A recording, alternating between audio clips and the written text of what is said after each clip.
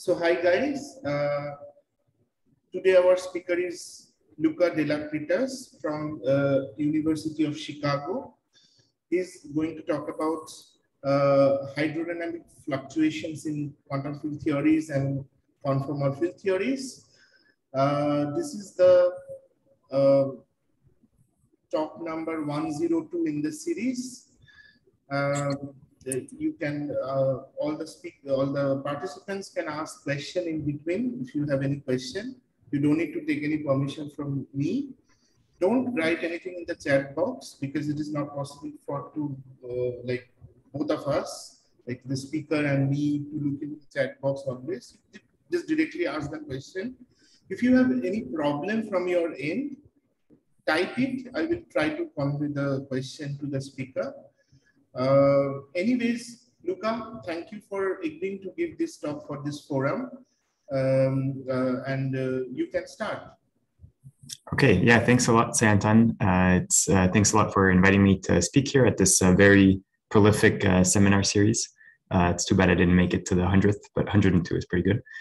So yeah, I'll talk about hydrodynamic fluctuations, various aspects of them, and in particular, so what these things are fluctuations of conserved densities and currents, and these occur in any interacting system at finite temperature. And I'll focus on their consequences in quantum field theories and conformal field theories.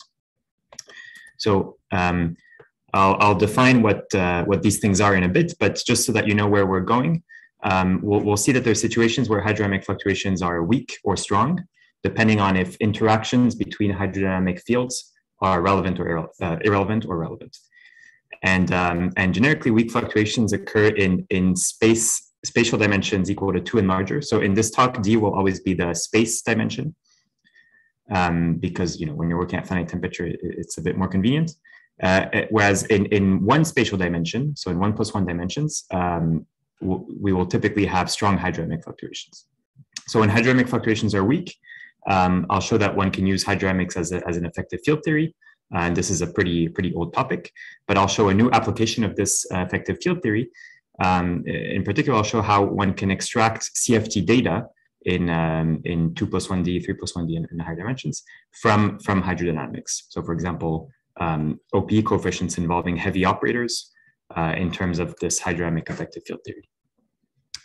And on this side, so when hydrodynamic fluctuations are strong, here I'll talk about 1 + 1 dimensional quantum field theories where this occurs, and we'll see that there's a lot of special things happening in 1 + 1 dimensions, and this will be on this recent paper.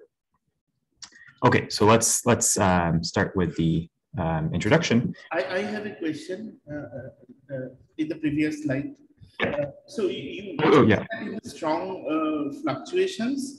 The dispersion relation is a specific type. It's KTZ hydro. Is it always the same? Yeah, good question. So it's going to be the case. It's going to be the case in most situations of interest, but there are some situations where so basically whenever you have a ballistic mode like a sound mode in 1 + 1 dimension, this will have this type of KPZ dispersion relation because of the strong hydrodynamic fluctuations. There are some kind of weird situations where you could have something a bit different, but it would involve you can kind of make condensed matter models or that have other types of dispersion relations. I'll mention this in a bit, but in most of kind of the quantum field theories that will be that are of interest for us, like regular global symmetries and Poincare symmetries, this is what's going to happen. Okay, thank you. Okay. Any other questions on the general on this first slide? And what about this weak fluctuation case? The dispersion relation is not universal or something like that? No, it is. Sorry, yeah, I should have written down. So if you have something like a sound mode, the width of it goes like k squared. So this is usual kind of diffusive behavior.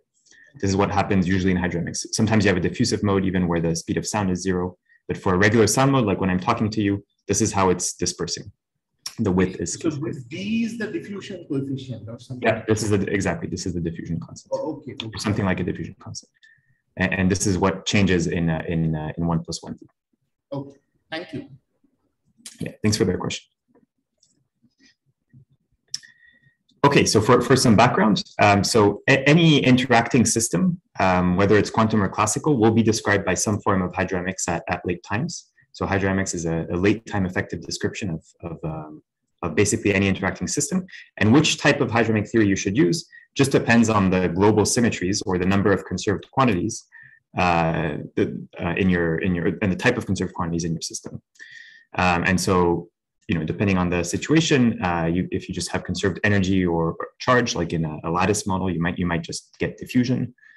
In the cases we'll be interested in, there's also going to be conserved momentum, and there you have things like the Navier-Stokes equation. So what's really surprising or fascinating here is that hydrodynamics is completely blind to the microscopic details. It only cares about the global symmetries, and the description you get, up to a few coefficients that might depend on the theory, is extremely universal. So the first question that comes to mind is, how is such a universality possible? And we don't really have a proof of the emergence of hydrodynamics in many interacting systems. We have some examples where we know it works well, but we definitely think it's true. So the explanation is a bit intuitive, but not very technical. And the kind of intuitive explanation is that at finite temperatures, most excitations relax with some time scale that I'll call the thermalization time or equilibration time. Except for things that can't relax because of conservation laws. So, for example, the total charge in the system cannot, relax because it's conserved. And so, likewise, long wavelength modulation of conserved densities, like a current density, for example, can't relax too fast because its time derivative is going to be the gradient of something, and it's a very small wave vector. And so the decay rate of these excitations will be parametrically small. They're going to decrease with their wave vector, for example, in a diffusive system. So for small enough wave vector, long enough distances, these will be parametrically slower than generic excitations. And the system becomes pretty simple because you can describe it only in terms of these hydrodynamic quantities. So hydrodynamics is the late time description of these coarse-grained densities. So we'll have current densities, stress tensor, things like that. So let's see how it works in the simplest example. Yeah. Sorry, I have a question. So, I can understand that you can apply this hydrodynamic description provided the time scale is basically greater than your thermalization time scale. Yes. Achieving the thermalization is itself a very complicated task for different theory system. So, could you please comment on that a little bit? Yes. So that's right. Maybe let me give some examples on this. So this is the time scale, this local thermalization or equilibration time scale. I'll sometimes call it equilibration time. Yes. I want to separate it from the global equilibration time scale, which is the time scale for even hydrodynamic things to decay, yes. Which is sometimes called the Thales time. So that's a much later time, the Thales time. Fortunately, Thales also starts with TH. I'll just write Thales, which will go like system size squared in a diffusive system. So that's a much later time scale. Here, this equilibration time is the time scale for local equilibration. And indeed, as Santan mentioned, the process for local equilibration it can be quite complicated. In a weakly coupled system, we kind of understand it. We have this Boltzmann picture kinetic theory of particles or quasi-particles colliding, and eventually there is a kind of mean free time. So in the context of of weakly coupled system, this equilibration time would be this mean free time of quasi-particle scattering. And so this will go like, this will be parametrically long, because if you're at weak coupling, you need to wait a long time. So it's going to go like 1 over some coupling, typically, let's say in units of 1 over temperature. And there we can really compute it. We can see hydrodynamics emerge, but it's still a hard calculation. Now in strongly coupled systems, it's much harder to understand, the process of thermalization. We do see it, for example, in holography. There we understand that this time scale, we can kind of associate it with quasi-normal modes, non-hydrodynamic quasi-normal modes. And there it's usually of order 1 over T. This is what's sometimes called a Planckian time scale. Mm-hmm. And the idea is that this coupling. So this is much bigger than 1 over T at weak coupling, and you could crank up the coupling to make it smaller and smaller, this time scale. But there's a kind of limit. There's a kind of idea that there's a limit on thermalization, and I'll talk more about this, especially in the 2D context. So there, the process of thermalization, it's hard to say much about it in generic theories, let's say strongly interacting theories that are not holographic. But what we can say a lot about is hydrodynamics. So the theory that emerges after that process, that complicated process happens. Okay. Okay. But I won't say much about the process itself, except in 2D where I can say a few more things. So once you apply this hydrodynamic description, you assume that already the thermalization happened. Exactly. Yeah. So it's an effective field theory. So it has a regime of validity, and it's only going to be valid for time scales much larger than this local equilibration time. Yes. And I assume that it happens. Yeah. So it might not happen, and well, we think it always happens in situations that in theories that are not integrable or not free, that don't have an extensive number of conserved quantities. Yeah. We believe it happens, but for generic theory you can't prove it usually. Thank you. Yeah, you're welcome. Thanks for the question. So let's see how hydrodynamics works in the simplest example, where I have a single say U1 symmetry. So then I'll have just a conservation law for the current, and my density will be my slow degree of freedom. Okay, its time derivative is small at small wave vector. Now this conservation law also involves the current, the spatial component of the current, which itself is not a slow operator. The time derivative of this operator is not suppressed by gradients. But the idea of effective field theory is that we can express any operator in terms of our slow, effective, low energy degrees of freedom in the regime of validity of the effective field theory, so at late times. So the idea is to write down the most general expression we can for this current in terms of the density, which is our degree of freedom. And we'll do this in a gradient expansion because we're interested in the long distance physics. And so the leading term we can write down, current is a vector, so we need a gradient here, is this term here. And so if we close these two equations, we'll see that we get the diffusion equation.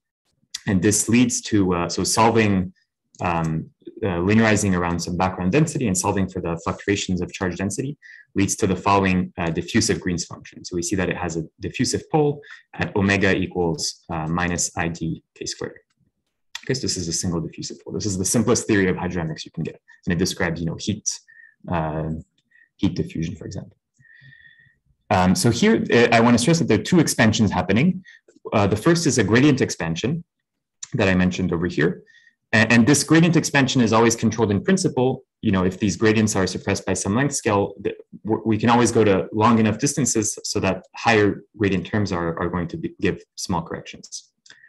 But there's also an expansion in fluctuations of the density itself. So to get this Green's function, you need to linearize around a background density. And this is kind of like a tree level, propagator for charge, if you want. But there could be corrections that involve fluctuations of density themselves. For example, the diffusion constant can depend on density, and then you'll have nonlinear terms. And this is a more subtle expansion, and this will be the main subject of this talk. And we'll see that it's only controlled when interactions are irrelevant. So before I go into these fluctuation effects, let me just show one other example of a theory of hydrodynamics. Here we had a single diffusive mode. Another very common type of mode is sound modes. And these occur, for example, in theories where you have conserved momentum, conserved energy and momentum, say. So let's say we have a quantum field theory that has just a conservation of the stress tensor.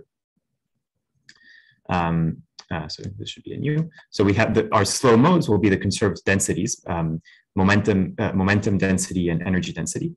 And sometimes people like to work instead with their associated potentials, temperature and velocity. But really, those are the degrees of freedom. There's one degree of freedom for every conserved density.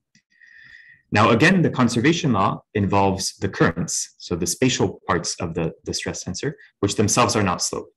So we need to, again, write down an expression relating these currents to these densities. And especially in relativistic systems, people like to write it in terms of the potentials. And so this leads to this type of considered relation for the stress tensor. So the first two terms, this is again in a gradient expansion. Here we have one ordering gradient terms. And then there's going to be higher ordering gradient terms. The first two terms are the ideal form of the stress tensor. They involve coefficients that will call energy and pressure. Then there's this term that involves the bulk viscosity, shear viscosity, and so on.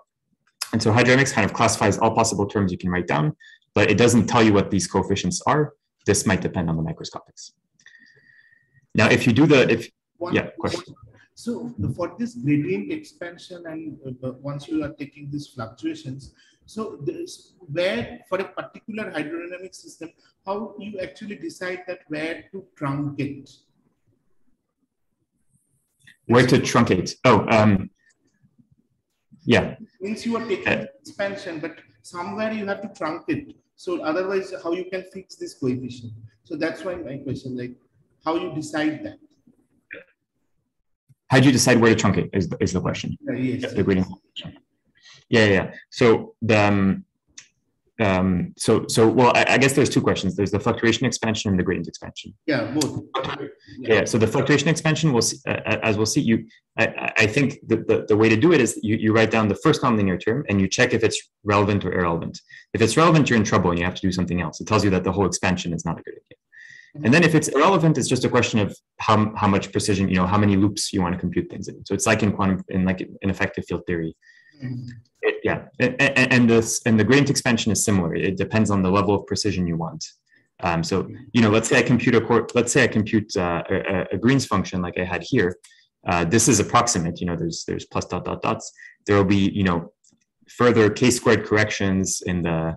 So something like, d tilde k to the 4 and so on, which are suppressed by this length scale, thermalization time or thermalization length. So for k, for k L thermal much smaller than 1, these will be small corrections. But if you want a bit more precision, they can be useful. So it's a question of how precise you want to be. But here, I think qualitatively, it's pretty interesting to include the first derivative terms and not just have the ideal stress tensor, because that's where dissipation enters. And so it does kind of qualitative, it resolves delta function singularities in your Green's functions and gives some width. Whereas including these next terms will just give, k to the 3, k to the 4 corrections to these things. Thanks. So if we now take this considered relation and plug it back in the conservation law, what this leads to is two types of modes. There's a diffusive mode again in here I'm writing down the momentum density Green's function. There's a diffusive mode in the transverse sector, and this diffusion constant is related to the shear viscosity. In fact, it's equal to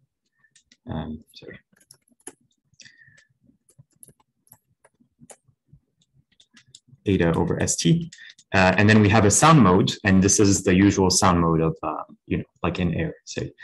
So there's a speed of sound, which depends on the equation of state, on the details of your quantum field theory. And there's a sound attenuation rate, which involves the bulk viscosity and the shear viscosity. So these are this is what I was saying earlier. These first order in hydro things are resolving singularities, and they're giving a width to these poles. So this is the type of modes that are very common in hydrodynamics and that I'll be talking about, sound and diffusion. And this is what they look like. So a diffusive mode, if you start with a kind of little bump in your density, it's going to diffuse away and relax with some rates given by k squared. Whereas the sound mode, it propagates in some direction, and then the spreading of if you follow the pulse, it also spreads diffusively, like k squared. And this is what the poles would look like. Sound poles have a real part, and the diffusive pole has an imaginary part. So these appear all over the place. Diffusion describes diffusion of heat, of particle number and spin, for example, in spin chains. Sound describes, regular sound that we speak with, superfluid sound, spin waves, transverse sounds in solids. So they're all over the place, and in particular, they appear in quantum field theories. So those are the modes that I'll be talking about. There are other types of modes that can exist in hydrodynamics in slightly more exotic situations. And then this goes back to Santan's question on if you can have something else than KPZ. So in these situations, you could have slightly more exotic things happening. But I won't, for the purpose of this talk, there's already a lot of interesting things to say about diffusive and sound modes. So I'll focus on these types of modes. So the central question I want to ask is, when are interactions big? When are fluctuations of density big? So this was our diffusion equation. Okay, we had n dot minus d grad squared n equals 0. This led to diffusion. So let's start with the case of diffusion. Now, as I mentioned earlier, the diffusion constant itself can depend on charge, right? If you have a system and you change the background charge of your system, things can depend on that. And so because of this, we should really expand, things like the diffusion constant as around the background density. And so this will lead to nonlinearities in the diffusion equation. So here I expanded this D to linear order. And the first terms here are just the regular diffusion equation. So we'd like to know when this nonlinear term is important. And a way to know this, so there's a simple scaling argument to figure this out, which I'll explain now. So first we need to find how density scales, right? To compare this to the kind of kinetic term. And this we can find by just looking at the density 2-point function. And in a diffusive system, this is what it looks like. So it looks like a Gaussian that spreads whose width increases in time. And there's this overall power of time that you can get by remembering that if you integrate charge density over all of space, you get a conserved charge. So it better be constant, the 2-point function. And that's indeed what integrating this Gaussian will give you. So here we see that the density 2-point function at late times decays like 1/t to the d over 2. So this tells us that density scales like frequency to the d over 4 or k to the d over 2. Omega scales like k squared because of this leading kinetic term. That's what happens in diffusion. So we see that a single diffusive, a single delta n scales like wave vector to the d over 2. So if we go back to our equation here, so the kinetic term omega scales like k squared, here we have gradient squared, and here we have gradient squared plus a power of density. So it's going to scale like k to the 2 plus d over 2. So here we see that at small wave vector, this is a larger power, so it's always more suppressed than the leading kinetic term. Okay, as long as d is positive, which it always is when we're talking about diffusion. So the bottom line is that fluctuations are basically not big in diffusive systems, in systems that are purely diffusive. But now let's look at ballistic systems. So a system that has, we're now considering a system that has a sound mode, like in quantum field theories. So a sound mode, the dispersion relation looks, this is what the equation of motion for something like a density, a momentum density, or so on looks like. It's a linear in gradient, and it has this diffusive spreading. So before, what we looked at is we expanded the sound attenuation coefficient or diffusive coefficient and found that it was irrelevant. But now we have a term that has one less gradient, so it's going to be a little more dangerous. And let's look at what happens with this. So this is the speed of sound. Basically, the fact that the speed of sound, as I said, it can depend on the equation of state of your quantum field theory, and so it's going to depend on temperature, on background density, and so on. And so it is going to depend on the hydrodynamic fields themselves. And because of this, we should expand it. So the leading term will be again just this equation of motion for sound, and then we have this nonlinearity, which now has a single gradient. So let's try to figure out if this term is relevant. So here, to get a nice scaling, it's convenient to follow the pulse of sound. So I'm going to just follow the pulse, work in coordinates where it's just spreading diffusively, so that this gets rid of the leading term. This is what the equation looks like now. And now we can again scale omega like k squared in this frame, because now it's just spreading diffusively. But we have this linear ingredient interaction. So like before, charge fluctuations in this frame will scale like omega to the d over 4 or k to the d over 2. And so if I plug this in here, so my kind of kinetic term scales like k squared, and the interaction has an extra power of charge, so it's k to the d over 2, but it has a single gradient, so it's just k to the 1 plus d over 2. So here we see that it's not always a larger power, okay? It's only a larger power if the spatial dimension is larger than 2, and fluctuations will be big when the spatial dimension is smaller than 2. Meaning interactions will be relevant, and they become more and more important in the kinetic term at long distances. And this tells you that there's a breakdown kind of in perturbation theory. Higher and higher interactions will be more and more important. So just to summarize, the bottom line is that we found diffusive modes always had weak hydrodynamic fluctuations, whereas in theories where you have ballistic modes, their interactions are weak as long as the spatial dimension is larger than 2, and they're strong when the spatial dimension is less than 2. It turns out that when the dimension is equal to 2, they're still weak, so they're actually marginal, but that you can show that they're marginally irrelevant. And so you still have a kind of weakly coupled regular effective field theory of hydrodynamics in this case. So it's really only in spatial dimensions equal to 1 where you have a qualitatively different situation, and in particular this will apply to quantum field theories in 1 + 1 dimension. So we're going to be focused. Yeah. Yes, question. So, the question is regarding the case where the D is 0. If it is a 0 + 1 dimensional models, like suppose it is a SYK type of model, such Deviki type of model. So what happens to that? Because those models thermalize and all those things we know, but like in that case, hydrodynamic description is not possible to write. I think there's just not much you would write because, you know, here in this whole analysis, I had space to analyze how things spread. And so it doesn't really make sense in D strictly equal to 0. I don't know if you could like work in some kind of dimensional regularization and then say something, but you know, in quantum mechanics and in SYK and so on, if you have a conserved charge, it's just conserved and there's no local version of it. Okay. And what about the fractal dimensions, fractional dimensions?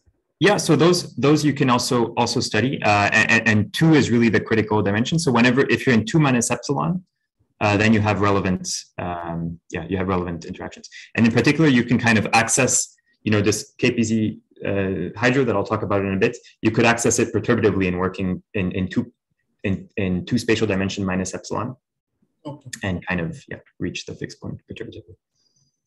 Thank you.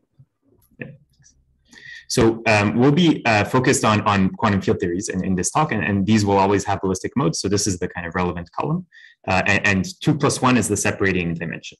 Okay, so that's why I'll have kind of 2 separate parts to this talk.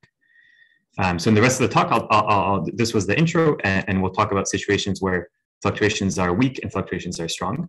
So as I said, they're weak in dimensions equal to 2 and larger. And there we'll look at how we can use hydrodynamics as an effective field theory, in particular to extract CFT data in 2 + 1 and higher dimensions. And then in the end, we'll turn to strong fluctuations in 1 spatial dimension. In 1 + 1D, CFTs are a bit less. They don't have hydrodynamics because there are kind of too many symmetries for hydrodynamics. So to see interesting hydrodynamics, you have to look at quantum field theories. So you need to deform your CFTs to see something interesting emerge in terms of hydrodynamics. And so there I'll talk about 1 + 1 dimensional quantum field theories, and we'll see that one can prove an interesting thermalization bound using these ideas. Okay, so let's start with the weak fluctuations. So what we found is that fluctuations were irrelevant when the dimension was larger or equal to 2. And what this means is that we have a systematic controlled expansion in our hydrodynamic densities, and we can use it, you know, to compute observables, correlation functions of our current, for example, or things like this, perturbatively. And there's a loop expansion like in effective field theories. And this kind of dissipative effective field theory of hydrodynamics has been studied for quite some time. It has a pretty long history. And the way I'll just briefly mention how the kind of how it was done earlier. So the way people did it in the past is that they introduced noise fields to. So this is a considered relation for your current involves these densities, but you need to introduce a noise field to account for the fact the current isn't exactly equal to the densities. And the fluctuations of this noise field is fixed by the fluctuation dissipation theorem. So it's fixed by dissipation by the same diffusion constant that appears here. So this is how kind of hydrodynamics was done earlier. There's a more recent approach that is pretty elegant, and I think explains this introduction of noise fields in a way that's pretty satisfactory to me. So here, these noise field, basically you had a doubling of degrees of freedom. For every conserved density, the effective field theory had an extra a companion noise field. And the way to understand this in this modern approach is the following. So we're studying finite temperature, real-time finite temperature physics. and the natural way to do this is on a Schwinger-Keldysh contour, because we want to consider a density matrix, a thermal density matrix, in fact, and study real-time dynamics. And so on this contour, there's naturally going to be a doubling of degrees of freedom on the upper leg and the lower leg of your contour. So basically, the idea is you put your quantum field theory or your system, whatever it is, on this Schwinger-Keldysh contour, and at low energies, there's going to emerge an effective description in terms of hydrodynamic fields. As you flow to lower energies, this will introduce couplings between both legs of the contour. And so your hydrodynamic degrees of freedom, there's naturally going to be a doubling of them because they live both up and down. And roughly speaking, the densities, the hydrodynamic densities, corresponds to average values of these fields, so phi top plus phi bottom, whereas the noise fields, of course, from the previous approaches, correspond to differences in these fields. So there's been a lot of activity recently in building these Schwinger-Keldysh effective field theories. For the purposes of this talk, I won't need the details of these effective field theories. I'll just be able, what we're going to do is simply expand operators in terms of densities and get correlation functions like this. So basically, I'm going to use the fact that there exists a weakly coupled effective field theory to compute these correlation functions. And I'll illustrate this in a bit. In your description, what is Xi? This is a noise kind of thing? Yeah, this is a noise term. I think a nice way to see it is just like this. So you have in the Schwinger-Keldysh contour, you have fields living on the top and the bottom, and these noise fields are basically things that can fluctuate but have zero expectation value. And this is exactly what this difference will have. So if you have, say, a correlation function that involves there's this latest time property on these Schwinger-Keldysh contours. If your field at the latest time is a difference, so something like phi top minus phi bottom.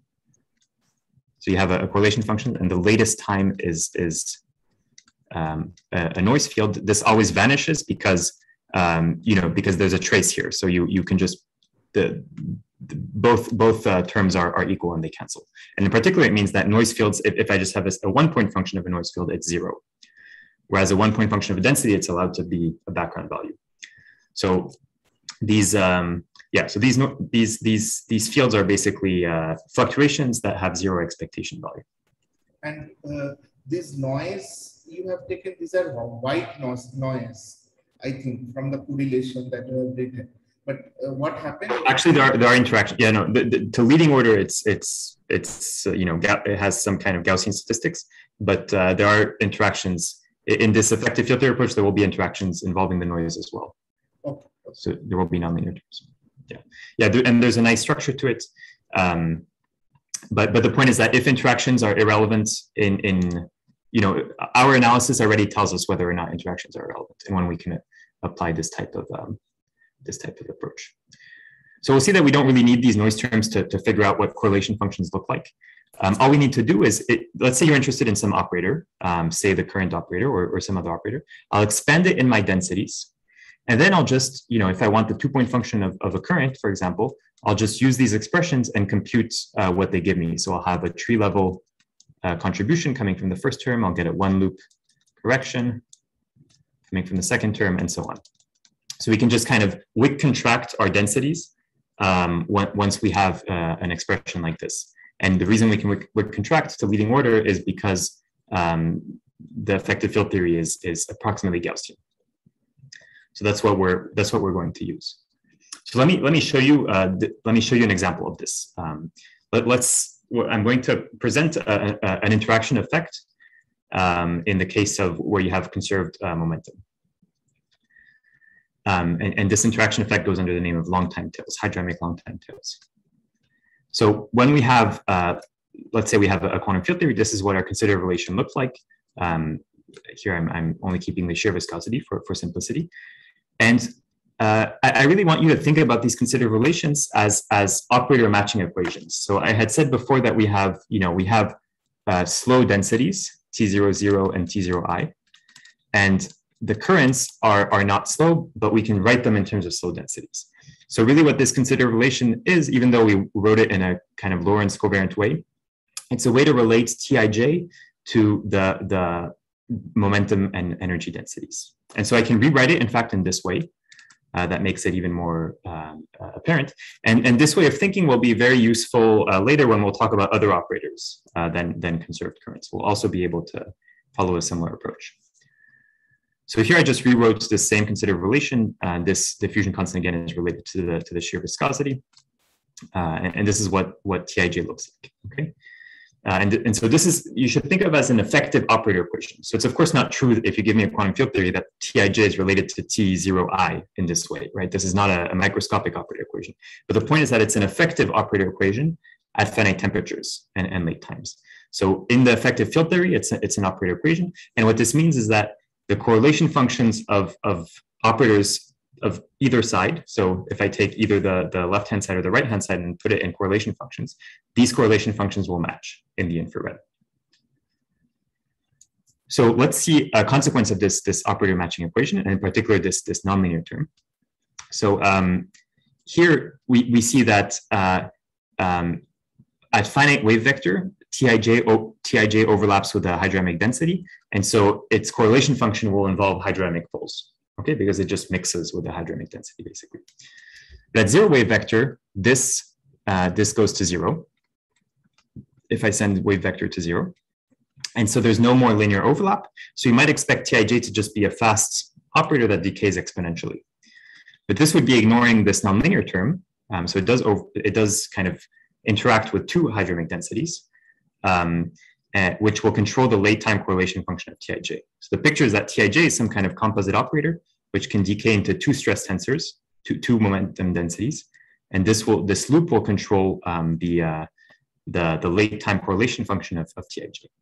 So to compute this, so let's say we want to compute the 2-point function of Tij at zero wave vector. So I simply plug in this expression and Wick contract the momentum densities. So here I just use the correlation functions I had given you earlier that involve sound and diffusion. And what you find is that if you perform this loop integral, is that you get a polynomial decay of Tij. So it's not exponential as one might have naively expected from the fact that it's not overlapping with conserved densities, but it's polynomial. And this slow decay goes under the name of hydrodynamic long time tails. So it's an example of loop effects in hydrodynamics.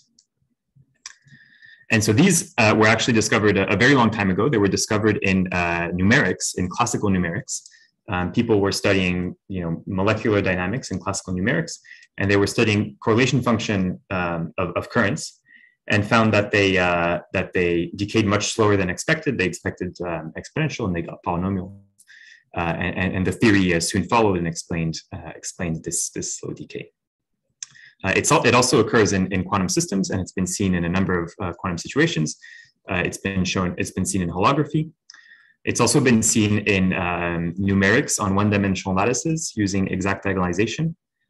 So here, lattices have slightly different symmetries. There's no conserved momentum, but there's still this concept of hydrodynamic long time tails. The power laws are a bit different.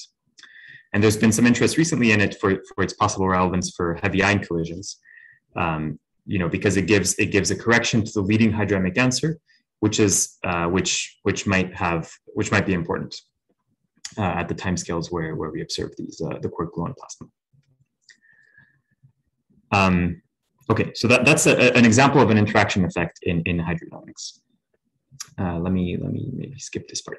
Good. So now I'd like to use this effective field theory and this approach to study CFT. And the idea is that heavy operators in CFTs, in interacting CFTs, create a thermal state so that if I put a light operator in it, it's going to, correlation functions in this thermal state will be described by hydrodynamics. And so I'll have basically a hydrodynamic prediction for what light operators look like in this thermal state. So let's go into that. Are there any questions before I go into the CFT data?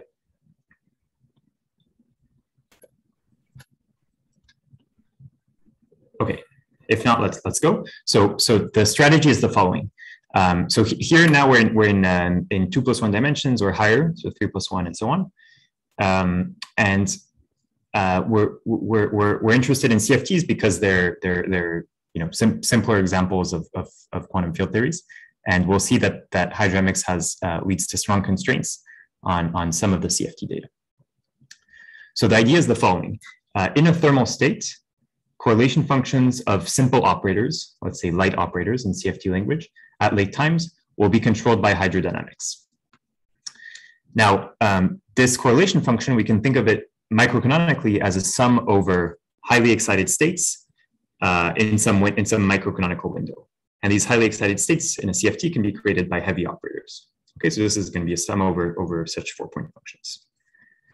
And finally, I can introduce a complete set of states in the middle of this correlation function to kind of extract the time dependence. And this will lead to a sum over some OP coefficients squared. It's going to be dominated by exchanged heavy operators, heavy prime. So here we see that, at least indirectly, hydrodynamics will have something to say about CFT data. But it's a bit complicated to directly extract expressions for CFT data because there's these two sums over microcanonical windows. But on the other hand, we expect strongly coupled systems to not really, to kind of be self-averaging and not really need all these sums. And this expectation goes under the name of the eigenstate thermalization hypothesis, which is basically an ansatz for matrix elements of simple operators in chaotic systems, in highly excited energy eigenstates. And this ansatz, basically the content of it is to say that things are self-averaging. So what it looks like is that it says that matrix elements are approximately diagonal in highly excited states. The diagonal part has to reproduce the thermal expectation value of this light state, of this light operator in the thermal state, at a temperature related to the energy of the heavy state through the equation of states. So this equation is, if you average it over a microcanonical window, it's just obvious. It's obviously true. It's just the correspondence between microcanonical and canonical ensemble. But the statement of ETH is that you don't even need to average, is that it's going to be basically true at the level of individual energy eigenstates. And then there's an off-diagonal part, which is basically random and very small, so exponentially small. And it's suppressed by the density of states, which is very large in the at high energies. And the variance of this kind of these random fluctuations is controlled by the 2-point function of the light operator in the thermal state. Okay, and this is where hydrodynamics will enter. Hydrodynamics will control this 2-point function. Thermodynamics will control this, and hydrodynamics will control this. So here we see that off-diagonal heavy light, OP coefficients, which give these matrix elements, will be controlled by hydrodynamics in a pre-direct way. We barely need to average to get this connection if we assume ETH. So a question you might have here is, okay, so here we have a nice connection between OP coefficients and 2-point functions, but which 2-point functions are controlled by hydrodynamics? Is it only the ones of conserved currents and stress tensors? And the answer is no. And that's another of the main points I wanted to make in this paper. It turns out that essentially any operator that's neutral, so that doesn't carry internal quantum numbers, will have the same quantum numbers as composites of stress tensors and so on. And so it's going to be allowed to decay into hydrodynamic excitations. So the same way that we wrote down a considered relation for Tij in terms of composites of the densities, we can do that for any operator as long as it's neutral, because nothing forbids it by symmetries. And so we'll write down considered relations that look like this. We'll have an expansion in powers of densities, and these will control the correlation functions of this operator. So for example, in the 3D Ising model, what I'm saying is that any heavy operator that is Z2 even will be its correlation function will be controlled by hydrodynamics. The Z2 odd ones won't, because they have a quantum number that can't be reproduced by the effective hydrodynamic degrees of freedom. Okay, so to summarize the strategy, heavy operators create a thermal state, in this thermal state, correlation functions of light operators are controlled by hydrodynamics, and there will be loop corrections and so on, but hydrodynamics is a controlled effective field theory. And so we can take this expression here, insert a complete set of states in the middle, and get a heavy prime light OP coefficient in terms of a hydrodynamic two-point function. And here in this correlation function, the energy, the frequency and wave vector that we're evaluating it at are the difference in energies and spins of the heavy operators. And so there's going to be a regime where hydrodynamics is applicable, and I'll explain what this is in a bit. So that's the general idea. Now I'll go into the details, and maybe if there's a question about the general idea, I'll pause here for a second.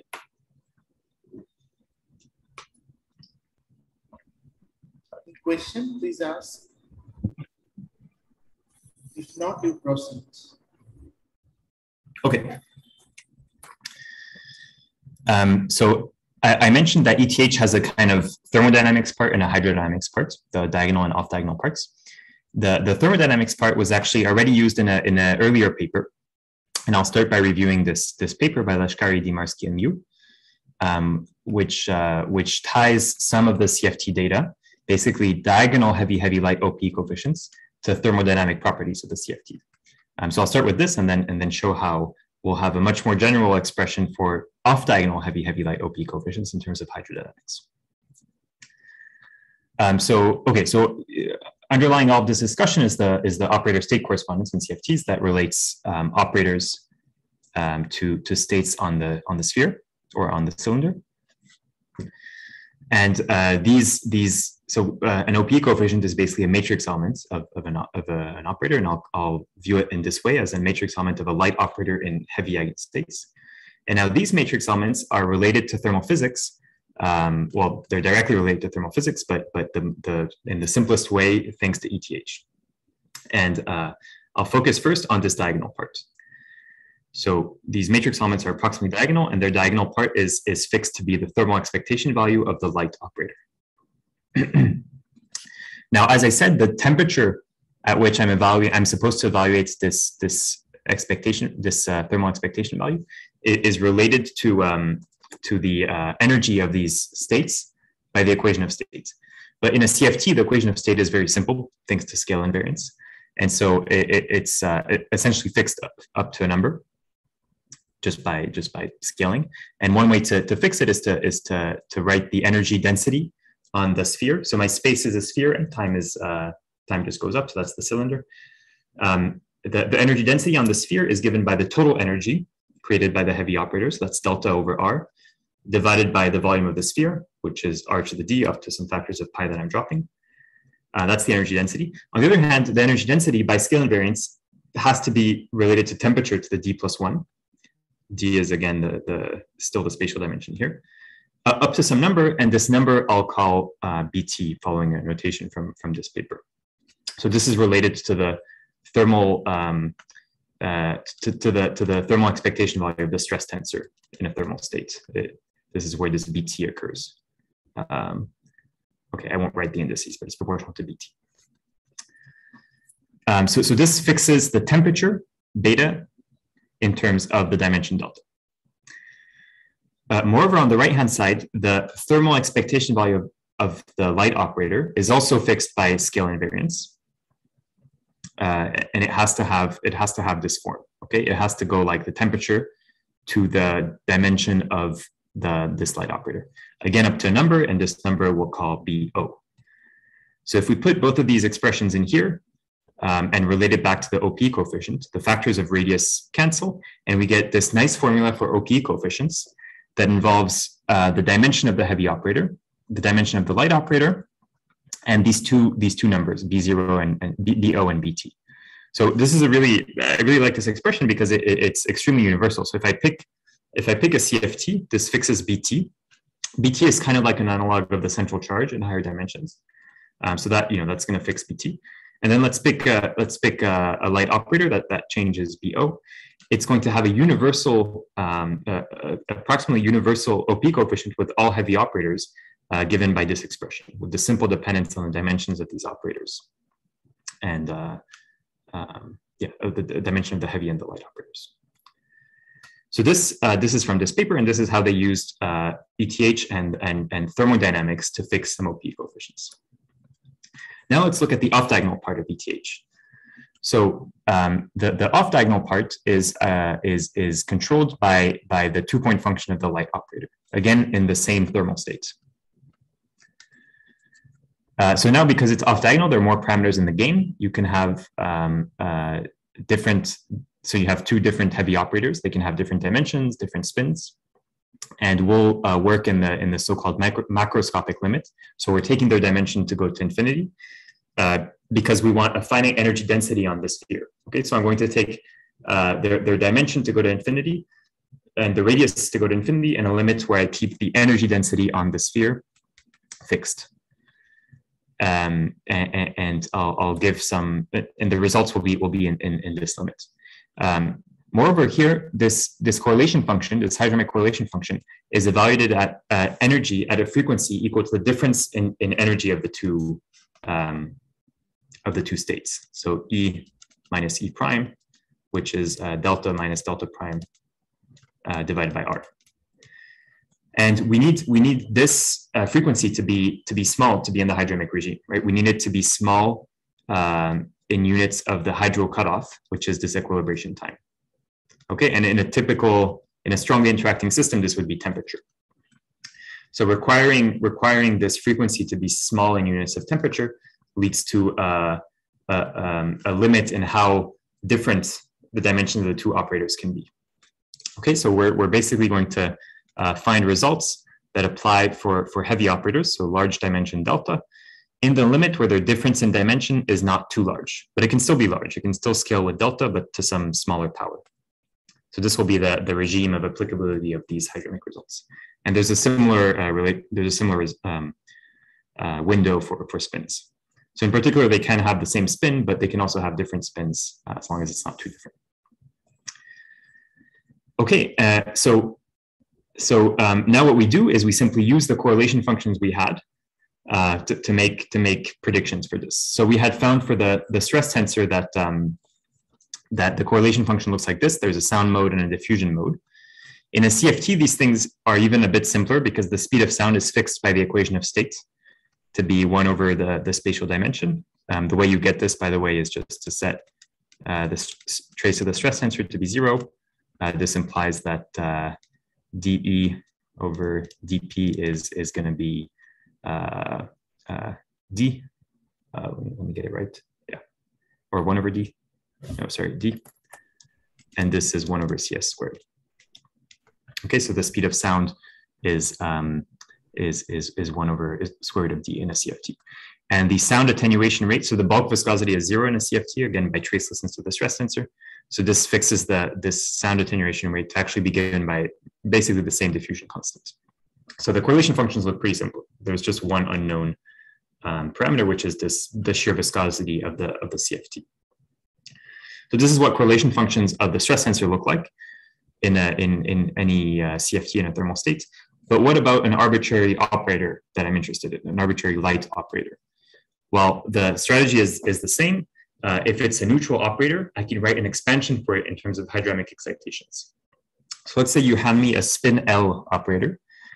Let me separate it into how many spatial components it has, because Lorentz invariant will be broken by the thermal state, and so it's convenient to do this. So let's say I look at a component of this operator that has L bar spatial indices. So this will have kind of L bar spatial spin, and I can match the symmetries of this operator using gradients and using my stress tensor. And so the type of term I can write down is this first term with some gradients and the stress tensor. I can also write down terms with more stress tensor, fewer gradients, and so on. So there's many operators I can write down in this operator matching type of equation. So now correlation functions of this operator will be given by correlation functions of this sum of things. And each operator here comes with a new unknown coefficient. But we don't need to compute them all. There's going to be one or a few that are dominant. And the way to figure out which one is dominant is again by the same scaling trick that I mentioned earlier, where we had found that densities, in particular momentum densities, scale like k to the d over 2. So in spatial dimensions larger than 2, it's more advantageous to build up this spatial spin using gradients rather than densities. So this first term will be the most relevant.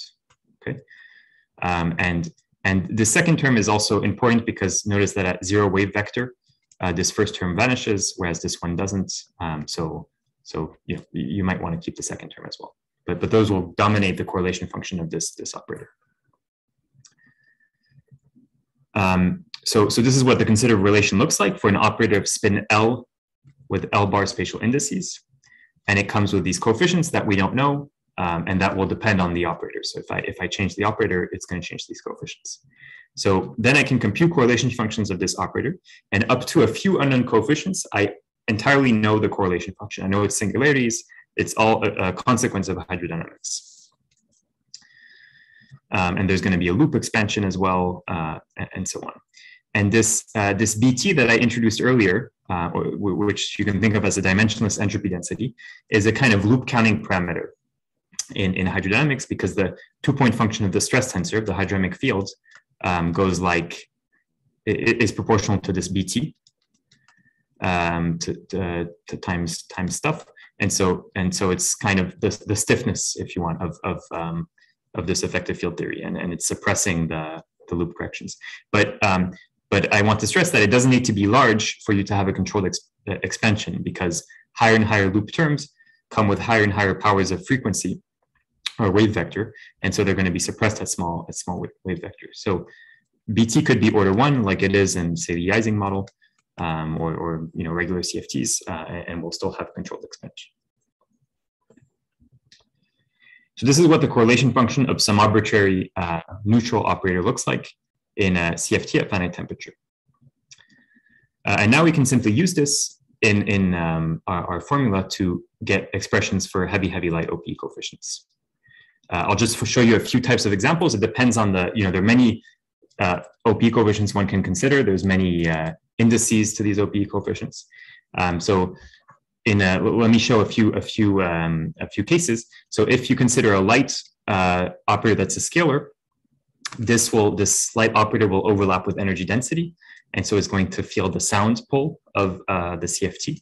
So here, this is what the sound pole looks like in this OP coefficient. It has a singularity when the difference in dimension is equal to the speed of sound times the difference in spin. Okay, so this OP coefficient is going to be peaked when the difference in the heavy dimensions and their spins are such that you're on the resonance of the sound pole. And the singularity is resolved by dissipation, by the shear viscosity, or rather the dimensionless shear viscosity to entropy ratio of the CFT. Some other OP coefficients will be sensitive to the diffusive mode. So this one is peaked at difference in dimension equal to 0. It doesn't have sound, and it's again resolved by the shear viscosity of the CFT. And then there's some OP coefficients you can find that are the same way that we computed these hydrodynamic long time tails. The leading hydro effect cancels, and there's a one loop effect which is sensitive to kind of continuum of two diffusive modes or two hydrodynamic modes, and these have branch cuts instead of poles that look, for example, like this. So I have a question. So this spin that you have talked about, the spin is any arbitrary spin, or maybe it's restriction, some restriction is there? It can't be too big. So it can actually, it's just that you need to change a few things. So right now I have dimensions delta and delta prime that are very big. Okay, I'm in the limit where these things are big. And the difference, it can be 0, can be 1, it can be biggish, but it can't be too big. So there was this bound. It has to be smaller than delta, basically delta to the 1 over d plus 1. Spin is similar. You don't want the difference in spin to be too big, because again, that would mean a large wave vector and you'd be out of the hydrodynamic regime. So there's again a similar bound. But what about the overall spin? And that's a good question. So the overall spin, let's say now we have, here the expressions I wrote were for an overall spin that wasn't too big as well. So actually I also assumed J not too big, same bound. But actually you could consider overall spin to be large, to be even of order delta. It has to be smaller because of the unitarity bound, but overall spin of order delta. What this will correspond to is from, let's think of the state that this will create on the sphere. If I have an operator that's spinning so much. So delta leads to an energy, big delta leads to an energy density, right? That's equal to delta over r to the d+1. Well, a big spin that's of order delta will lead to a momentum density. Let's say T0x of order j to the r d+1. And so in the limit where r goes to infinity, if I'm keeping both these things constant, what I'll have is a spinning fluid. So I'll have a fluid rotating around my sphere. Okay. And so you could do hydrodynamics around that kind of state as well, and get, things will look a little different, but the general procedure would still apply. So you could even, so you could extend what I'm saying to also have j and j prime be much larger than 1, and still, but yeah, of course, smaller than the unitarity bound. So those are the constraints, basically.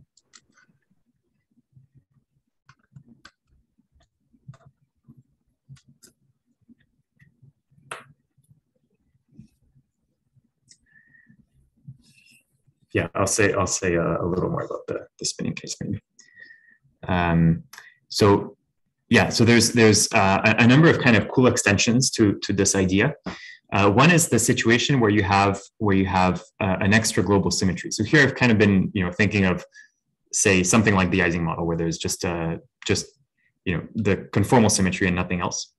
But all of this could apply to other global symmetries as well, with very little modification, but with some interesting applications. So let's say you have a CFT that has a U1 global symmetry. And let me plot here the spectrum of my CFT. So I'm putting operators into spectrum, labeling them by their dimension delta, their spin j, and their charge q. Here, the light operators, this yellow region is what we usually can study with the conformal bootstrap, for example, or Monte Carlo and so on. Here, this is the unitarity bound. Okay, operators have to have dimension larger than j, and this blue region is the region we can study with the analytic bootstrap, and which has these double twist operators. What I've been talking about is the region over here with large dimension, where the spectrum is very dense. And I'm not telling you what the spectrum is. That would be kind of hopeless because it's exponentially dense. But what I told you is correlation functions involving two heavy operators around here and a light one. But now if you have a global charge, a global symmetry, you have an extra charge that you can use to label your operators. And there's been a lot of interest recently on this limit, the large charge limit of the spectrum of CFTs. And in some situations, it's expected that what this large charge state will look like is a superfluid state, in which case you have an effective field theory that can make predictions about the spectrum and OP coefficients of this superfluid state semi-classically. And in fact, this was one of the kind of inspiration for this work that I'm talking about. So what I'm showing is a kind of extension of this superfluid effective field theory to finite temperature. And what finite temperature means here, so here I'm kind of looking at things microcanonically, the spectrum of CFTs. What finite temperature looks like microcanonically is going away from the edge of the spectrum. So the fluid I was talking about is around here, where I have large dimension and maybe some background charge density. If I turn on a bit of background charge density, I'll have a charged fluid, for example. And in this work by Halloran and collaborators and other work that followed, they considered this limit, the edge of the spectrum. Basically, they look at the lightest operators at a large charge, and these create a superfluid state. But now you could take this superfluid state and start heating it up. So by heating it up, I mean go away from the edge of the spectrum, and what you'll get eventually is an emergence of hydrodynamics in this system. So you'll have a kind of two fluid theory where you have the original superfluid and regular hydrodynamics on top of it. But if you keep on heating it up, meaning you keep on going away from the edge, what usually happens in most systems is that you restore symmetries by heating it up. And in particular, the spontaneously broken U1 is expected to be restored. So what this leads to is the expectation of a phase transition in the spectrum of CFTs. Okay, there's going to be a point at which heavy operators that are also have a large charge no longer create a superfluid state, but just create a normal thermal state. And so this transition is a kind of thermal phase transition in the spectrum of a CFT, okay, which didn't have anything to do with necessarily it's an extra transition in the CFT. There's one well-known example of this, which is holographic superfluids. So holographic superfluids are CFTs that you turn on, where you can turn on a finite temperature and we can study them holographically. And there's a critical temperature above which you restore the symmetry. And in these holographic theories, this thermal phase transition has mean field critical exponents. But this is because of the large N theory, the large N aspect of this theory, which leads to mean field critical exponents. But in regular kind of N of order 1 CFTs, there's no reason to expect mean field exponents, and these should be non-trivial phase transitions. So let's take an example. Let's say I start with a 3+1 DCFT with a U1 symmetry, and I plot the spectrum. I look at the spectrum of this theory. So at the large charge limit, I expect to have a superfluid state. And then as I leave the spectrum, at some point, I expect the symmetry to be restored. And so since this is a thermal phase transition in 3D, what we expect to see here is Wilson-Fisher, the 3D, the O2 model, basically, thermal phase transition. In the spectrum of, so we'll have critical exponents related to Wilson-Fisher, to the O2 CFT, in a 3+1 D CFT. And similarly, if we started with a 2+1 D CFT in the O2 universality class, there the expectation is that the phase transition is described by BKT physics, so proliferation of vortices of the superfluid, and it's a kind of it's like a infinite order phase transition. So this is a kind of, I think, cool picture of the richness of the spectrum of CFTs. You can also ask about what happens with spin, and that goes back to what I was telling Santan. So you could turn on spin, and then eventually what that's going to lead to is a spinning fluid. And I think one interesting question to address is whether how the transition to the double twist operators or multi-twist operators over here in the light cone limit of the CFT kind of thermalize and lead to the spinning fluid. The same way that here we can have a superfluid and heat it up, it would be interesting to understand how one can heat up the multi-twist gas to get a spinning fluid and emergence of hydrodynamics. All right. Okay, so that's all I wanted to say about the CFT. Maybe I'll pause here for questions, and depending on how much time is left, I can talk about 1+1 dimensions. So I have a question. When you talk about the dissipative superfluids, okay? Yes. Here, like how you guarantee this fluctuation, dissipation kind of thing? Could you please tell about that? Yeah. So if you take a superfluid and you heat it up, there's going to be some dissipation, and and it's going to be described by some form of hydrodynamics. So what's a bit different is that the superfluid is weakly coupled. It has the superfluid state itself. So the underlying CFT might be strongly coupled, but the superfluid, the fact that you have a superfluid phase tells you that there's a weakly coupled effective field theory here, in terms of a massless Goldstone. And because it's weakly coupled, the thermalization time of this theory will be quite long. Because the superfluid theory looks roughly something like this, right? And so interactions are gradient suppressed. So there's a scale, which is set by the density. So really, it's chemical potential to some power. And so so you can actually use this Boltzmann kinetic picture to figure out how long it's going to take to thermalize. You'll look at quanta phonons of your superfluid. They're going to collide, and these will. So this is going to be, suppressed by chemical potential. So this will lead to a thermalization time, a scattering rate, say, that's very small. So it will be something like T over mu to some power. So at temperatures small compared to chemical potential, it's going to be very slow. So the thermalization time will be very slow. So if I'm around here, it takes a long time for I have an EFT that's valid for any time smaller than 1 over mu, any time larger than 1 over mu. But to see the emergence of hydrodynamics, you have to wait pretty long because it takes a long time to thermalize. But if you do wait that long, you have just regular hydrodynamics, with an extra mode, the superfluid mode. But it's dissipative. It satisfies the usual fluctuation, dissipation, and so on. So you say that the thermalization is basically longer in this kind of cases. So yeah, is there any way to like shorter the time scale of the thermalization? Some techniques or tricks? Yeah. Well, I mean, here it kind of is what it is. I think so. Around here, I typically expect it to be 1, to be order 1 in units of temperature. Okay. If the underlying CFT is strongly coupled, as long as it's not weakly coupled. I think it's just, it's kind of inevitable that if you indeed have a superfluid phase, that region is going to be weakly, that region, even if the underlying CFT was strongly coupled, that region will have a weakly coupled effective description.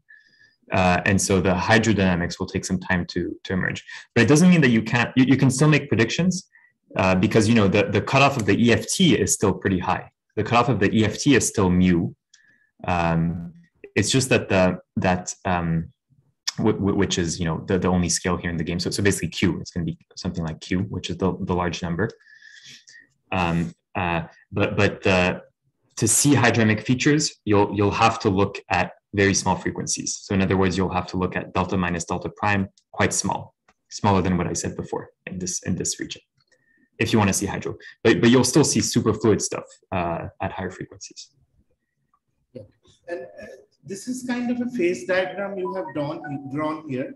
So yeah, each phases has their own boundary. Okay. Now I can understand that there's some kind of phase transition happening. Okay. Yeah. So yeah. Using a single effective field theory, can one able to understand these 3 different phases? Not really. So not the one, not hydrodynamics I'm using, because the in the hydrodynamics that I'm showing you, you basically things like chemical potential is just a parameter in the theory. And for example, if I'm in the superfluid phase, I would just tell you, well, there's an extra mode that you need to add in your hydrodynamics. So it's not like you can guess. In the current theory that I'm effective description that I'm showing, you wouldn't be able to guess the position of this line, for example. And I don't know if there's a way to. This would presumably depend on the equation of states of the CFT. So now that we have both charge and dimension, so this corresponds in the state to chemical potential and temperature. Now you can have a non-trivial equation of states. So your pressure or whatever, however you like to parameterize your equation of state, it used to be just, by scale invariance, a trivial function of t, but now it can be a trivial function of t up to a complicated function of t over mu. Okay. And this will depend on the CFT. And I think that's I don't think, so for example, you could ask, okay, for the O2 CFT, what is the equation of state of that? And, probably on the lattice, we have some idea of what it looks like, but it's some non-trivial function.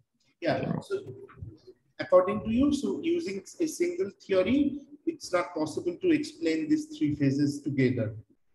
You have to consider different theories in different phases.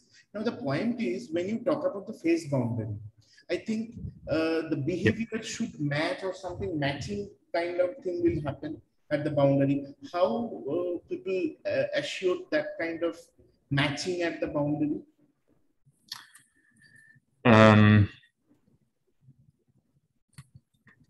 Means you have taken two different effective field theories. You have understood different phases, but there is a phase boundary. Now the point is, they should match at the boundary. I'm saying that how people guarantee that theory merge at that point? So, I mean, at the boundary, you'll have typically a second order phase transition. Yes. And there, so there, things like the real-time dynamics at that phase transition are pretty complicated. So it's described by this theory of Hohenberg-Halperin. So you have, in terms of the hydrodynamics is quite different because you have new slow modes coming from the critical degrees of freedom, like the radial mode. If you had a kind of Landau-Ginzburg type effective description of it. So there's a lot happening, and the number of light modes is changing. The number here doesn't match the number there, and it also doesn't match the number at the boundary. So there's a lot of crossovers happening if you look at the real-time dynamics of a thermal phase transition. Yeah, I think it's very rich. There's a lot happening, and but yeah, I agree that there's a kind of continuous way to understand things. But there are modes that become light as you approach the boundary, and that then go away. Okay. Thank you for the explanation. Yeah. Any other questions about the CFT stuff?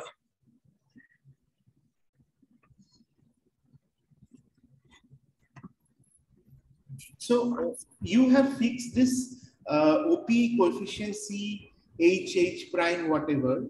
But yeah, what about the off-diagonal coefficients of the correlators, which is like RH prime? How you fix that? Oh, good. So I'm talking about the variance of these things. So basically, okay. Yeah. So I'm this I'm not exactly fixing all OP coefficients because that would be hopeless. Like the spectrum is exponentially dense, and these things.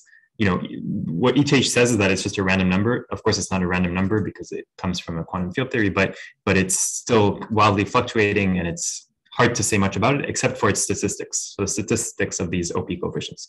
And what I'm telling you is I'm telling you about the variance of these off-diagonal OP coefficients. So in practice, to measure it, you would take a heavy operator, two heavy operators, a light one, and look at this OP coefficient squared and average it over a few, say, 10 heavy operators to get rid of to get the variance.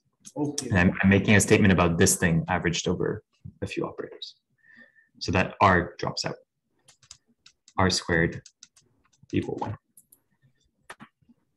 Okay. And there's only a smooth dependence on the heavy operators left through their frequency, how they enter in the frequency of the correlation. Okay, you may proceed with the next part. Okay.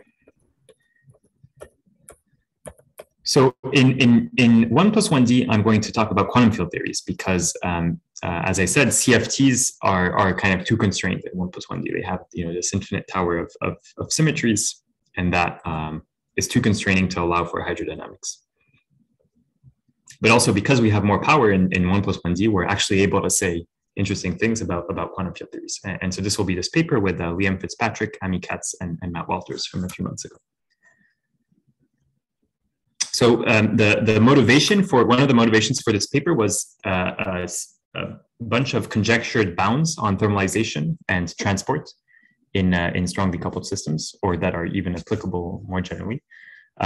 The first here is this so-called Planckian bound on the equilibration time, or the thermalization time that I already mentioned earlier. So we saw that in weakly coupled systems, it's parametrically larger than 1 over temperature, and the conjecture is that it's actually never parametrically smaller than 1 over temperature. You can't be, you can't thermalize faster than this. Of course, a very famous one in the high energy community is the 8 over S bound. And this was generalized to a conjectured bound on diffusion constants. So eta is an example of a diffusion constant, and this was generalized here to other diffusion constants. So what I'd like to ask is, do these conjectured bounds, can we prove them? And in particular, do they follow from general, they seem very universal. Can we prove them from universal principles such as causality, unitarity, and so on. And there have been some attempts along this line. One was from this paper that I'll talk about more in detail in a bit, which showed that causality leads to constraints on the diffusion constant in diffusive systems. So it's a bound that involves both the equilibration time and the diffusion constant. And in this other paper, we showed that the average null energy condition in quantum field theories leads to a kind of similar looking bound that involves both the equilibration time and the diffusion or the shear viscosity. So here I'll focus, in this talk, I'll focus on this bound on the equilibration time. And what I'll show is that basically all 2D quantum field theories satisfy this bound. So we'll be able to prove it. In particular, we'll be able to get a precise expression for the right-hand side that only involves thermodynamics. So the quantity on the left is a complicated real-time out of equilibrium thing, this equilibration time. But the thing on the right will be very simple. It's only going to involve the equation of state of the quantum field theory. So 2D quantum field theories will satisfy this Planckian bound. And moreover, we'll see that it often satisfies a parametrically stronger bound. So this bound, the quantity on the right-hand side, will be typically of order 1, but actually in many situations, it's going to be parametrically large, namely both at high temperatures and low temperatures. So the way that we'll define quantum field theories is by taking a CFT as our UV CFT and deforming it with a relevant deformation. Okay, so I'm going to take an operator of my CFT and a relevant operator, so of dimension less or equal to 2, and add this to the theory. And so this will trigger a flow to a new IR point, which is either gapped or some IR CFT. And along the flow, I'll have a non-trivial quantum field theory. And so the temperature, depending on the scale of the temperature compared to the scale that I introduce my deformation at, I'll have different physics. And what we'll see is that both at high temperatures and low temperatures, this equilibration time will be parametrically larger than 1 over temperature. So for example, at high temperatures, one can show that there's this extra large factor of T divided by the scale at which I deformed my theory. So at temperatures large compared to that scale, the equilibration time is parametrically slow.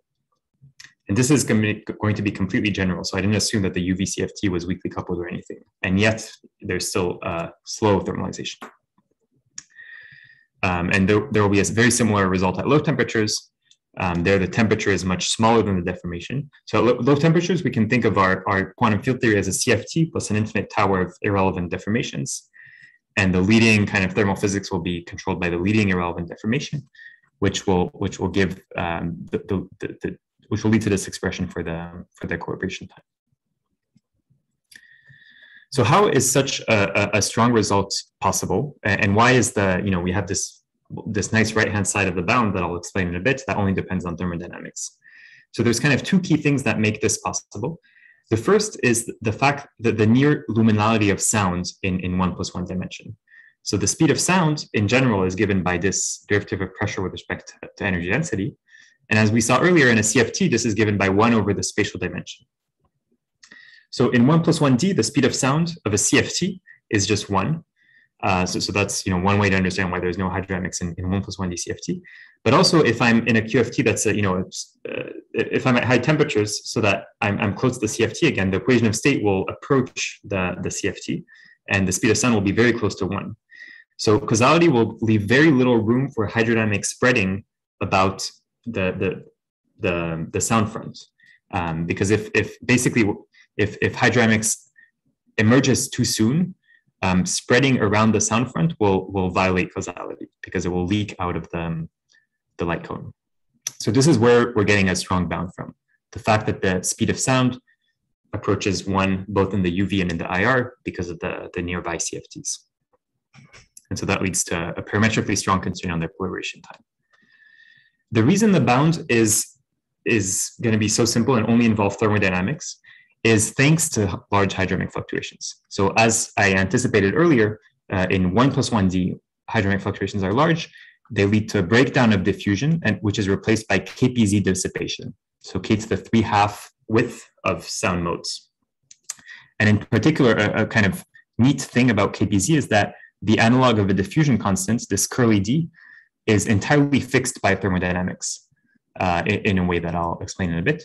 So it's fixed by the equation of state, and it's a much simpler object than a diffusion constant, which is usually very hard to compute and study either analytically or numerically.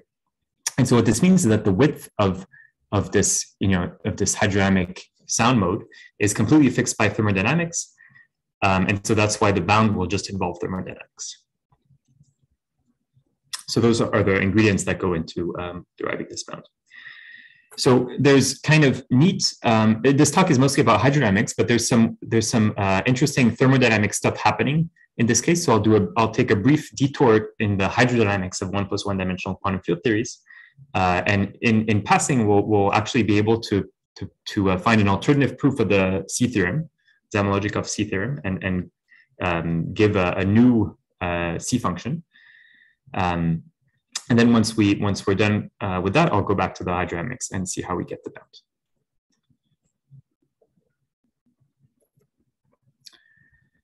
Okay, so let's briefly talk about the thermodynamics. So the equilibrium thermodynamics is fixed by the equation of state, which you can parameterize, for example, by how your pressure depends on temperature. So for example, if I write down the expectation value of my stress tensor in the thermal state, by symmetry, it has to have this form. The thermal state picks out the time direction, so this allows this first term, and otherwise it has to be proportional to the metric. And so this is how one can define energy and pressure. And they satisfy the usual thermodynamic relations that look like this. So here I don't have any other conserved charge. I'm just going to assume that I have a quantum field theory with just Poincare invariance. So you can parameterize the equation of state either by using pressure as a function of temperature or energy density as a function of temperature. I actually like to use entropy density. I will say that it's a nice quantity.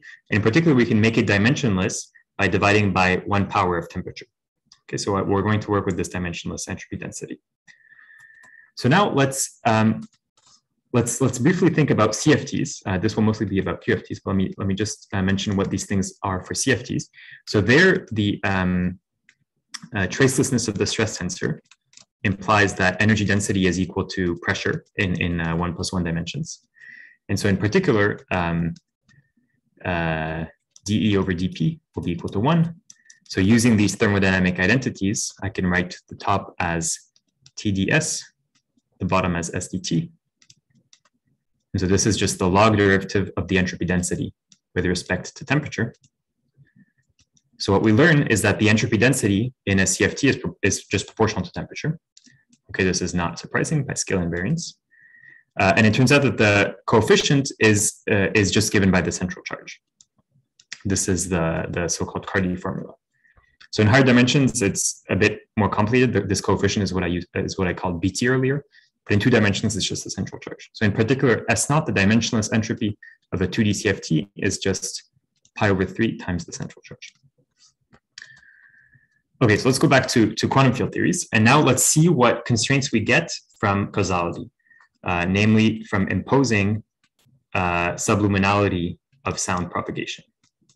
So I'm going to impose that the speed of sound be smaller or equal to 1.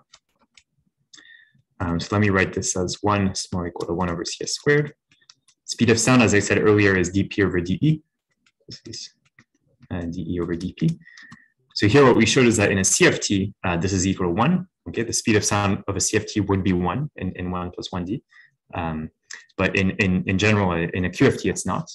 But it's still given by this logarithmic derivative of the entropy density.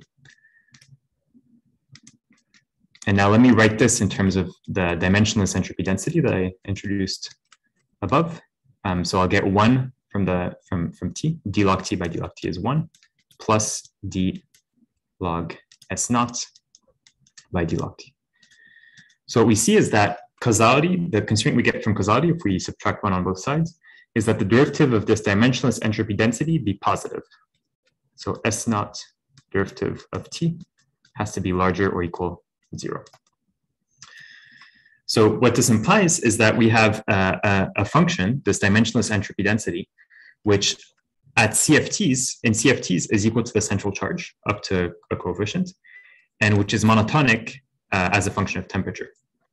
So if I plot it, and those are the conditions to get a C function. So basically, if I plot it as a function of temperature, at high temperature, this is S naught, at high temperature, it's going to be equal to the UV, because of the Cardiac formula, it's going to be equal to the central charge of the UV CFT. And as I lower the temperature, it's monotonic, so it's going to decrease, and it's finally going to settle to the UV, to the IR central charge. Okay, so this is basically a two-line alternative proof of Zamolovic's C theorem using a different C function. So his C function was basically a two-point function of the stress tensor. Here we have a thermal expectation value of the stress tensor. And just using causality of sound and thermodynamics. So let me illustrate this C function in an integrable flow. So there's some flows where we can actually solve the equation of state because they're integrable using integrability. And one example of these flows is the flow from the Ising CFT to the tricritical. From the tricritical Ising CFT to the Ising CFT, deforming it with this relevant deformation. And so here I have tricritical Ising model, and then the Ising in the IR, 2D Ising, and the whole flow is integrable. So you can actually get the equation of state numerically, but very very precisely. And here, what I'm plotting is this RC function, the dimensionless entropy density. I'm plotting it versus beta, inverse temperature, instead of temperature like before. So at high temperatures, small beta, it's equal to pi over 3 times the central charge of the UV CFT, which is 7/10. And then at low temperatures, it goes to pi over 3 times 1/2, the central charge of the of Ising. And you see, and the slope is related to the speed of sound. And here you see that the speed of sound is indeed always below 1, and it approaches 1 both in the UV and in the IR. You see that it's always pretty close to 1. So you're always going to get strong constraints from causality because sound is so close to the light. So this is, of course, an integrable flow. I'm more interested in non-integrable flows. There we don't have integrability to study them, but they can be studied with conformal perturbation theory. So if there are questions, I can talk a bit about conformal perturbation theory, but otherwise I'll move on to hydrodynamics. So that's what I want to say about the thermodynamics. Now let's go back to the hydrodynamics.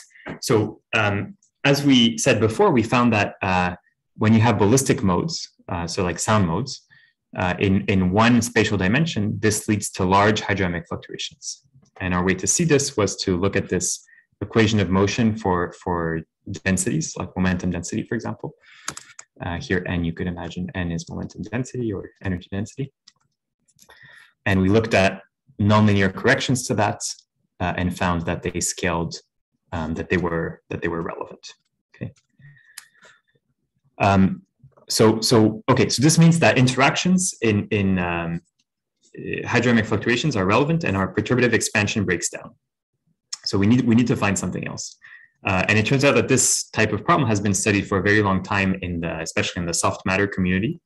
And it turns out to be controlled instead of the diffusive fixed point by the so-called KPZ fixed point that describes surface growth in 2 dimensions. And there's a lot that's known about KPZ. It's not like diffusion where we know correlation functions exactly, but we know some things exactly. For example, we know how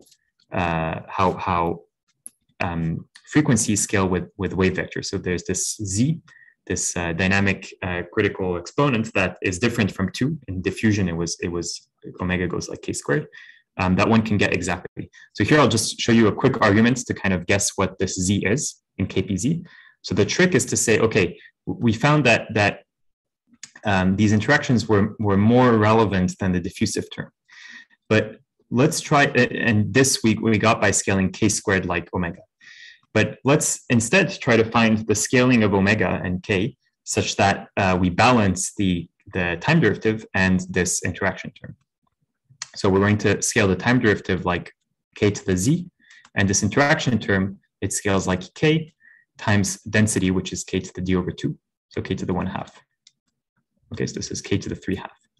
So we see that to balance these two things, you need to have z equals 3/2. And this is indeed the exponent that arises in KPZ. So in KPZ, what happens is that these ballistic modes, they still spread, they still have the speed of sound, but instead of having diffusive spreading, they have a k to the 3/2 with k to the 3/2 dissipation. And another very important fact about KPZ is that the diffusion constant no longer enters in the game. It's an irrelevant thing. All that matters is the coefficient in this interaction. So in particular, this curly d, the analog of a diffusion constant, is completely set by this type of nonlinear terms, which is fixed by thermodynamics. Okay, this is a derivative of the speed of sound with respect to densities. So that's a thermodynamic quantity. So KPZ is in a sense simpler because it's kind of, the dispersion relation is completely fixed by thermodynamics. So that's what hydrodynamics looks like for 1+1 dimensional quantum field theories. It has this weird dispersion relations. So we can find exactly this z, as I mentioned before, and there's a lot of literature on this. The correlation functions, so before I had shown you diffusive correlation functions and sound modes, where I could just write the expression exactly. For KPZ, it's a bit more complicated. There's a KPZ scaling function that replaces the diffusive correlation function. And it's not known analytically, but it's known numerically to high precision. And its limits are also known. So if I plotted it, it would still look very similar to diffusion. Let's say I plotted this correlation function, T00, T00, at finite, at finite wave vector as a function of frequency. So you would have two peaks, the two sound modes, at plus minus CSK, and the width would be set by this curly d k to the 3/2. Okay, so that would be the difference with diffusion. And there's two modes because I have a right-moving sound mode and a left-moving sound mode. Okay, so this is what correlation functions look like in 1+1D quantum field theories at finite temperature. So now we can basically get the bound. So I'll explain this in a bit, and this will be inspired by other works on the tension between emergence of hydrodynamics and causality, and in particular this latest paper. And what they show is that they were considering diffusive systems, so not KPZ, but just kind of regular diffusion. And they made the simple observation that diffusion, if you have a diffusive thing spreading, this is how the front of this diffusive mode will spread. And so necessarily at early times, it's going to be acausal, which is fine because, hydrodynamics isn't supposed to apply at the earliest times. But this means that the time at which hydrodynamics is allowed to apply better not be too early. Okay, so it's going to give a bound on the equilibration time. It has to be larger than this quantity here, which you can get by equating these two curves. And this is the bound. This is the bound that you end up getting. Okay, so it's a bound that involves both the equilibration time and the diffusion constant. Now, in our KPZ case, we're going to get something similar, but instead of having a diffusion constant, we have this curly d, which only depends on the equation of states. And so in that sense, it's much simpler. So there's two differences here. This was for a purely diffusive mode. We can do the same for a sound mode that's also propagating, ballistically. So the bound will be stronger because now the mode is actually going, with a finite speed of sound, and it has some width. And so if we require that the kind of width of this thing not leak out to the light cone, you get the following bound on the equilibration time. So here I did it for general z. For KPZ, you would set z equals. So for KPZ, we have z equals 3/2, and this will lead to d to the d squared 1 minus cs cube. Where 1 is the speed of light. So here what we see is that as the speed of sound approaches 1, this bound becomes stronger and stronger because your sound mode is so close to the light cone that hydrodynamic spreading would be quite acausal if it happened too soon. Okay, so this is the spirit of the bound. It's strong because speed of sounds want to be close to 1 in 1+1 dimension, and it's simple because it only involves this KPZ curly d, which depends on the equation of state. So you can write it out. This kpz curly d depends on nonlinear terms in the hydrodynamic equations. That's where it came from. If you spell it out, this is what it looks like. So this is what the bound looks like. It only involves the equation of state. So you see that there's speed of sound and derivatives of the speed of sound with respect to entropy. But once we're talking about the nonlinear terms, won't that make the effective field theory somewhere? Because initially you told that you were looking into the linear regime of the effective field theory. Yes, so it did break the effective field theory. That's why it's no longer diffusion, but it's kpz. So the nonlinear term broke down the diffusive kind of effective field theory that I was using in the first part of the talk, and it replaces it with a new dissipative fixed point, which is kpz. And within kpz, everything is controlled. It's like the new, it broke down the diffusive scaling law and replaced it with kpz. Okay. But the coefficient in kpz is inherited from where the nonlinearities came from. Okay. So this is what the bound looks like. So let me explain the various terms. So this first term is just kind of bidimensional analysis, and this is the Planckian, the Planckian time in a system with no small dimensionless number. You would expect that's not weakly coupled and so on. You would expect the thermalization time to be of order 1/t. And this Planckian bound was to say that it was always larger or equal to that. And here we'll see that it's the case up to this factor. So this is some factor that only depends on the equation of state. This is some function of temperature. Okay, and if I know the equation of state, I know it. And in particular, this function becomes parametrically large at high and low t,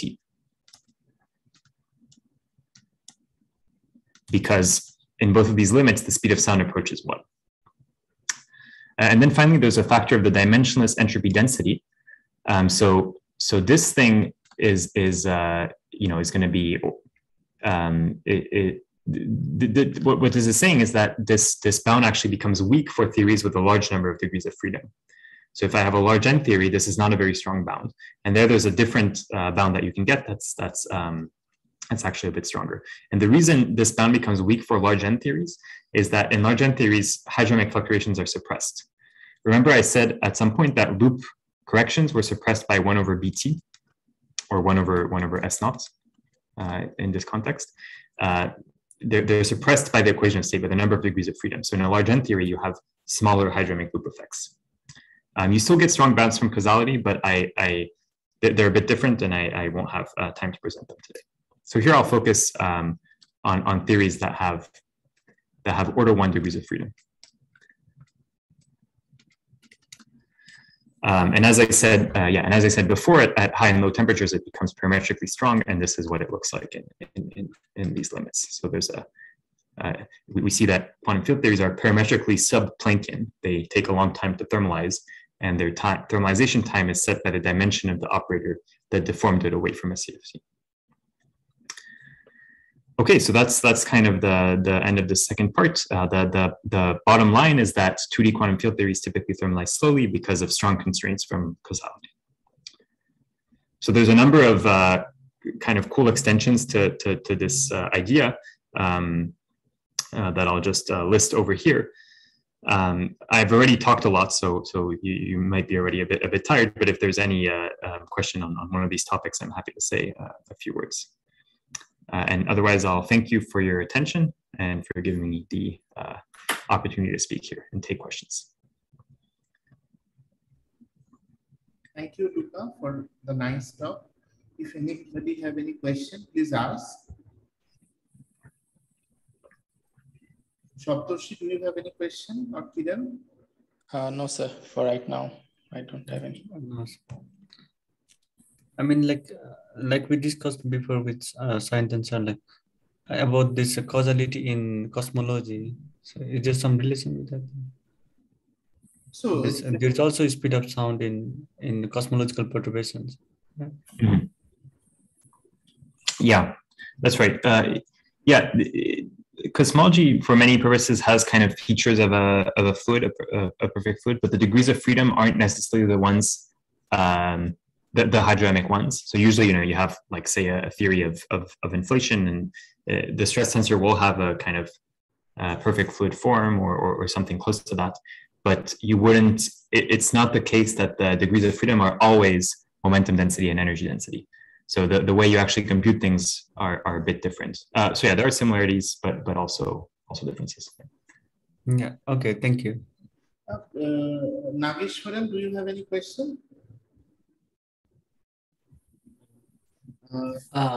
Thanks, Anton, but I don't have anything.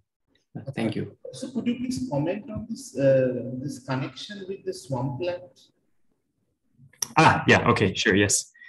Yeah. So a lot of there's been a lot of discussion on swamplands that I'm sure you've seen, and here I wanted to make a comment on the bottom up type approaches. So in particular, there was this paper by Adams and Limarkani Hamet and Ratazzi and many other people on proving, on showing kind of, which I think changed our way of thinking of effective field theories a bit, in that they showed that effective field theories, not anything goes. So usually we just kind of write down all possible terms held by symmetries and say that coefficients are unfixed, but there are constraints if you want your theory to be UV completed by a Lorentz invariance and unitary theory.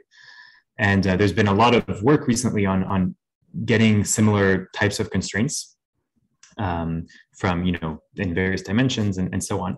And here, what causality in 2D gives us is a pretty nice constraints of this type. But what's kind of qualitatively different from the existing literature is that the IR doesn't need to be a weakly coupled quantum field theory. So in most of the literature, the IR is just it's an effective field theory. So that there's like a Gaussian theory, say phi, grad phi squared type theory, and it has interactions. And there are other versions of this. Gravity is even something, it has irrelevant interactions. But here you can actually make a stronger statement in 2D. You can say that you have an IR, a theory in the IR, which is equal to some IR CFT plus a tower of irrelevant corrections, of irrelevant operators. Okay, this is a very generic way to think about some IR theory. And in particular, this IR CFT could be interacting. It doesn't have to be, free boson. And what we find is pretty interesting. So one generic operator that's always going to appear in this tower of irrelevant operators is the TT bar operator. Yes. And in fact, it appears pretty soon, right? It has dimension 4. And it's going to lead to, it actually turns out that in many cases, it gives the leading correction to the equation of states. So for example, the speed of sound, I said that it was equal to 1 plus, and then you could do conformal perturbation theory and see the corrections from these terms. And if the first operator that's not TT bar has a dimension larger or equal to 3, which is pretty it happens a lot of times, then TT bar will give the leading correction to the speed of sound, and it's not going to be sign definite. So it turns out to look like this: the coefficient lambda TT bar, and then appropriate powers of temperature. Let me try to get it right. Temperature to squared, maybe something like this, plus dot dot dot. And so what you see is that lambda TT bar, and these higher order terms are higher powers in temperature. So you see that at low temperature, sound better stay subluminal. And so this says that the sign of the TT bar term has to have the right sign. So this has to be smaller or equal to 1. So lambda TT bar has to have the right sign.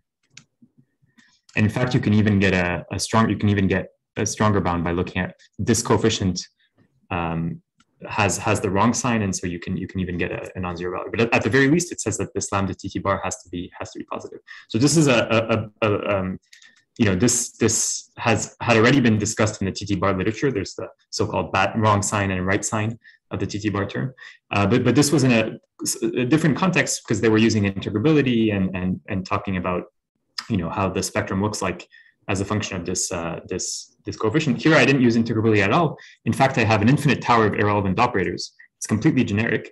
I only assumed that the leading irrelevant one wasn't too relevant. Otherwise this one gives the leading correction to the speed of sound and it has the right sign. So when this happens, the leading correction is TT bar, and it better be subluminal, so you get a constraint on the TT bar coefficient.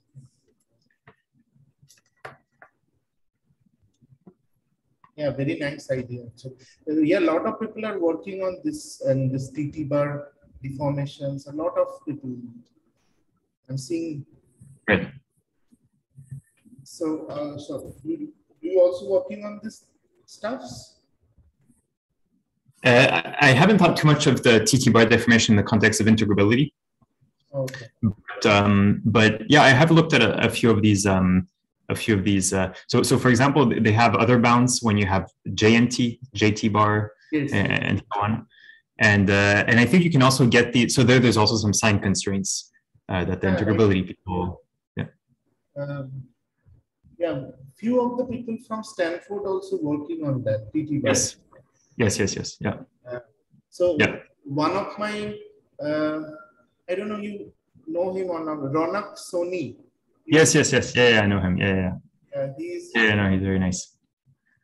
Yeah, I know he's working on this. Yeah, I haven't worked directly on this on the TT bar deformation or in holography or in these applications. Anyways, you have given extremely nice talk, and thank you for giving it's a very big talk, I know that, and thank you for your patience. And no, thanks. It was fun to give. Sorry that I have asked infinite number of questions. I usually ask this amount of questions to the speaker always, but sorry for that. If you. It was great. I loved the questions, and I really enjoyed giving this talk. Yeah, because I'm not an expert on that, so maybe sometimes I ask some silly questions. Yeah. So okay. So thank you. It's very early morning at your place, I think. Now it's all right. It's now it's soon 10, I think. Yeah, but when you have started, it was 8 o'clock. I know. It was, yeah. Again, thank you that you have managed to do that. Yeah, well, it's late for you, so thanks also. Yeah. Not late. So I will share the link of the YouTube channel once this is posted, and okay. In future, once you have some new ideas, I will write to you. Maybe you will also write to us. You can give another talk whenever you want. Okay. Yeah, sounds good. Thanks a lot, Santan, and thanks to the others too. Joining. Thank you. Bye. Bye. Thank you. Thank you.